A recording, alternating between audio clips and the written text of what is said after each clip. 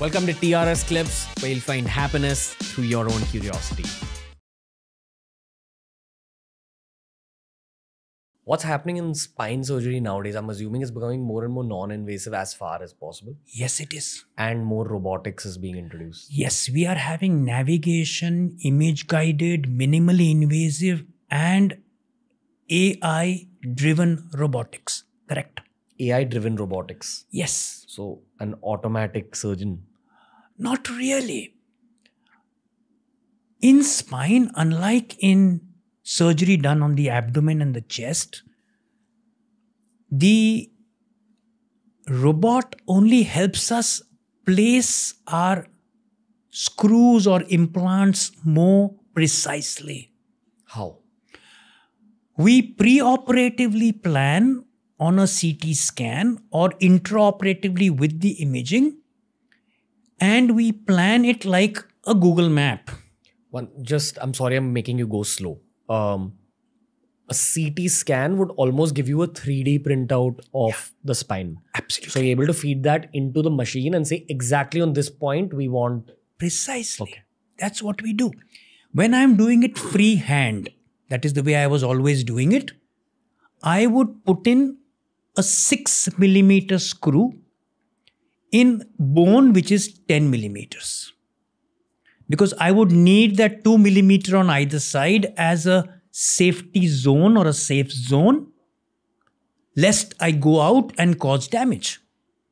When I pre-plan it using robotics, I can actually put a 6 millimeter screw in a passage which is 6.5 millimeters.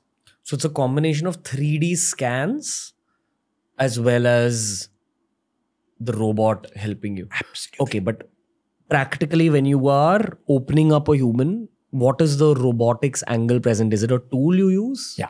So in spine, it's basically a hand. Huh?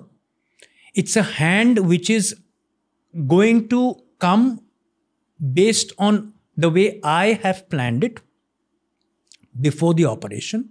And it's going to come precisely and place itself, allowing me a passage within which I shall put my drill first and then put my screw. Okay. So let's say there is a tube of 8 millimeters in which I want to put a screw of 7 millimeters. I'll see that 8 millimeter tube on a CT scan before the operation. I shall pre-plan the size, shape, depth of my screw, length of my screw pre-operatively before the operation. During surgery, after my position has been attained, my patient is under anesthesia.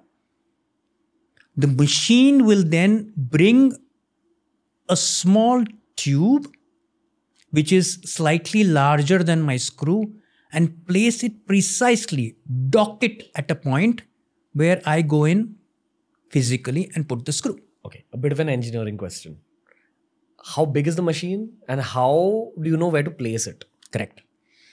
Because all that will obviously determine then the precision angles. Yeah. The machine today, which is the second or third version of the robot, is something that stands besides us. Wow. In a small position and is connected to the patient either physically or virtually based on certain fixed areas of the bone that it scans. And it has a sort of a hand which moves and comes and docks at that bone. So I need to actually match what I'm seeing with what I have planned before the operation. Once there is a match and it's green to green, like you can look at a red, yellow and a green situation, green to green, then we go in. Damn. That's how it works. It's like Top Gun, where they try Absolutely. locking the aim on the... Your generation is going to be much better than ours.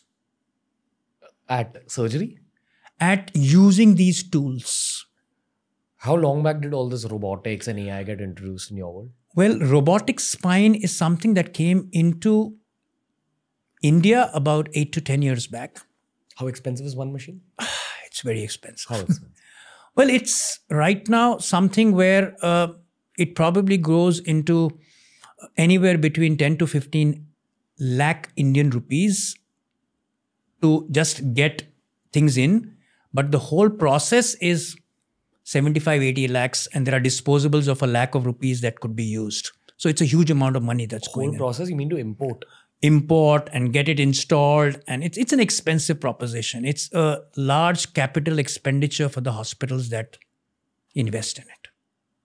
Almost 1 crore, roughly. Well, it could go to a large amount of money. And how much does one spine surgery usually cost? Well, a spine surgery where no metal is being used could be done anywhere in a public hospital for almost free, where the government is subsidizing it, to a paying hospital depending on the paying capacity of the person. So we have actually various options to do it, but it's something which is totally based on the affordability of the patient. Rather than saying that this surgery costs this much, it all depends on whether you're traveling economy class, business class, or first class. What's the difference if you're getting first class treatment? Well, first class treatment would be twice business class would be 4 times economy class. But in terms of the user experience of the patient? User experience of the patient totally depends on the pilot. The doctor? Absolutely. So, and I would also assume, as a non-medico, I would want it to be as pain-free as possible and as smooth as possible and as effective as possible. It would be as pain-free, as effective, but it all depends on the empathy and the compassion of the pilot. Okay. So you are effectively paying for the doctor? Yes. Okay. So assuming that I want first class treatment for something in my spine, and I'm sure there's a bunch of different spine surgeries, but the most common one, which is what? A slip disc surgery. Okay. Would cost how much? A slip disc surgery where we are not putting in metal, because most slip disc surgeries don't need metal. Well, it could go from anything in a sort of a less expensive place for about anything for 40 to 50,000 rupees at the bare minimum, to about 2 to 2.5 lakhs as far as standard level of care.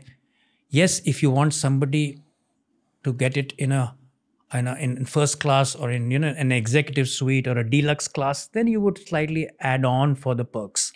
But you could get anything done between, let's say, 2 lakhs to 5 lakhs, that sort of a thing, with being in a business class scenario. Hey, if you enjoyed today's clip, make sure you check out all the other clips we've uploaded on this channel. You'll find a clip related to almost every single topic, as long as you're willing to search for it.